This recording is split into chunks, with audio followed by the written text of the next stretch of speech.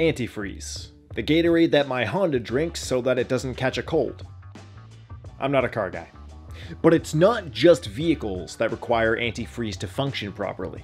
Some animals, especially fish and arthropods, can survive below freezing temperatures thanks to naturally occurring antifreeze in their body. This gives some arthropods the ability to survive in regions with harsh winters, and it gives some fish the ability to live in polar marine habitats.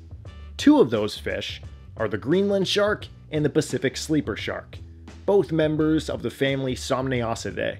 But what is a sleeper shark? How does organic antifreeze work? And are Greenland sharks as delicious as they look?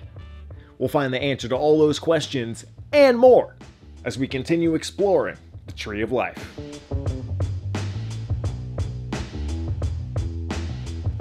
If you haven't seen my 2019 video highlighting the Greenland shark, a well-rested young man with a better hairline and less back pain talks about longevity in Greenland sharks.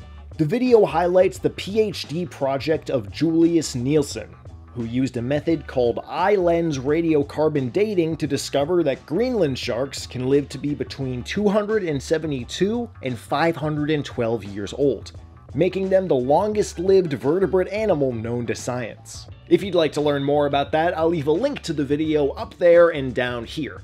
But for today, let's hop in our dry suits and jump into the Arctic Ocean for a quick lesson in cold water survival tactics. Warm-blooded, or endothermic animals like seals, porpoises, and penguins survive freezing temperatures by producing their own body heat, just like all mammals and birds can.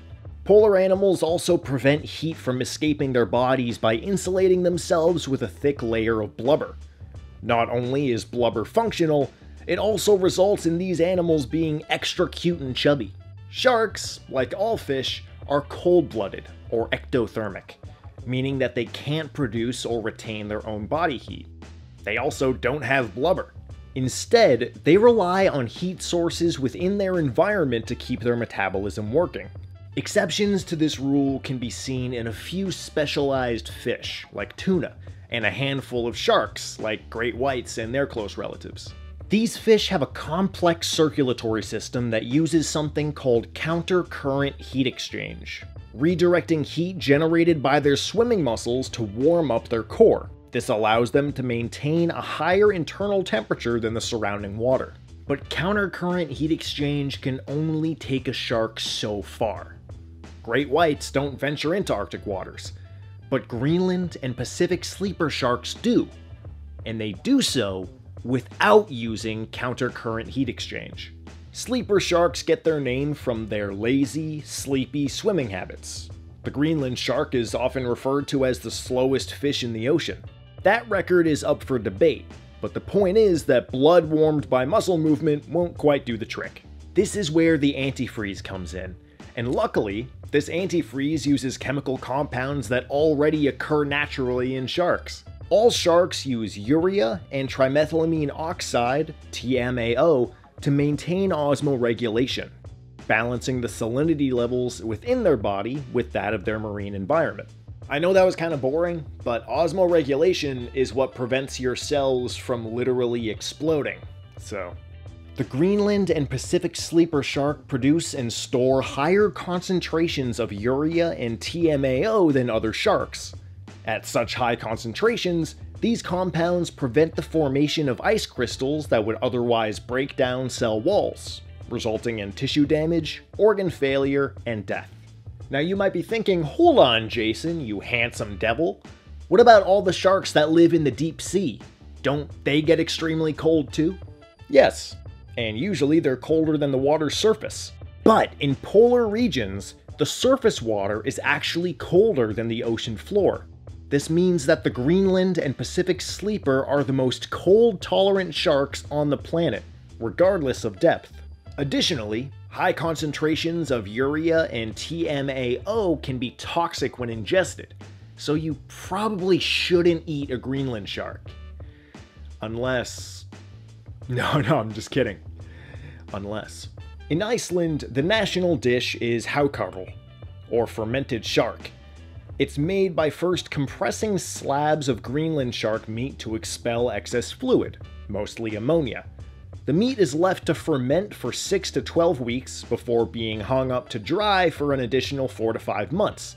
The crusty outer layer is then removed, and dinner is served. Haukardal is reported to have a rubbery texture and a flavor reminiscent of stinky cheese and ammonia. Imagine Limburger soaked in a gas station urinal. Oh, how the Vikings have fallen. I'm 25% Swedish. I'm allowed to dunk on Iceland every now and again. The ethicality and sustainability of Haukardal production is still a matter of debate, but no solid conclusions can be drawn from the currently available data, since Greenland shark population size is still a mystery. In fact, the entire family Somniacidae, which includes 20 currently recognized species, are still very understudied. As I've said, and will continue to say, we cannot conserve that which we do not understand. And speaking of misunderstandings, have you ever taken a bite out of a submarine because you thought it was a whale? Me either, but this guy has. With the teeth of a demon and a very fashionable choker necklace, meet the cookie cutter shark, who we'll get to know next week when we explore the family Dalataidae, the kitefin sharks. Would you try fermented Greenland shark? Let me know in the comments, and be honest, I won't be mad. Also, pretty please like and share this video, and follow me on Instagram to see pictures of mostly just my pet pigeon. Until next time, stay curious, stay connected, and never stop evolving.